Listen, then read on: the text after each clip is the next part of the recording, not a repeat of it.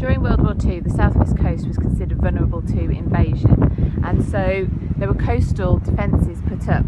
A lot of them were these small pillboxes like the one behind me, no more than 10 foot in diameter, where men would be stationed with machine guns pointing out to sea to obviously attack any enemy that tried to invade. So we're going to go and have a look around this one. This is the most complete one that I've seen.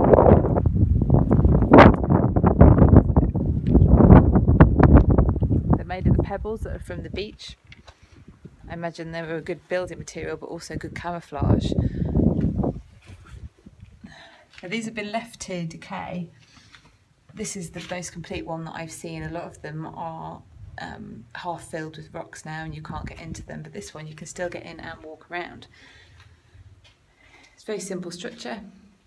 I think we have 1, 2, 3, 4, 5 sea-facing windows, and you can see each window is just a slit. This isn't a very large window, it's just for the guns to be able to be pointed through. Obviously there'd be no glass. It's quite windy in here. This is a nice summer's day, but it would have been a bit cold in here in the depths of winter. And I imagine these are for putting the machine gun legs into. And you had multiple of these stations, so that each looking out to different parts. Now the beach is built up over time, so you can't actually see the sea. It is just over the top of that bank of rocks, pebbles there.